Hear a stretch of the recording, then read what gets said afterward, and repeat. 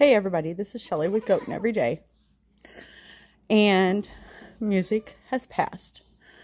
I came out at 3 o'clock in the morning to do a check on her, and she was hanging on still. I held her head and she made some noises at me and we talked, and I asked God to not hold on to her like he did Boss for me. I doctored Boss for a very long time. And I said, if you're going to take her from me, just take her quick. I can't handle 6 weeks of doctoring a goat and lose it anyway.